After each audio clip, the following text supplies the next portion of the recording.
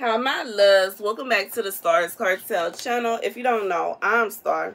The message I heard is your turn. The scripture comes from Jubilees 38 and 24. These are the kings who reigned in the land of Edom.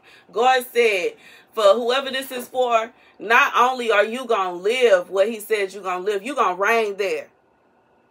And that it don't matter who mad. It don't matter who upset. It don't matter who bothered. You know what I'm saying? The territory that God said you're going to have, that's your territory, period. Period. And it don't matter who's mad about it. It doesn't matter how upset they get. It doesn't matter how they feel. That's what God said. And that's the message.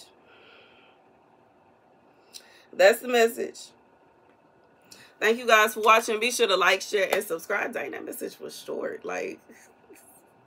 But that's what it is. I can't even stretch it out. God said, you whatever he said, that you going to stay, you going to live there, and you going to reign there. Not only are you going to live there, but you are going to wear the crown that God has for you, okay? You're going to wear the crown that God has for you, and that's just that.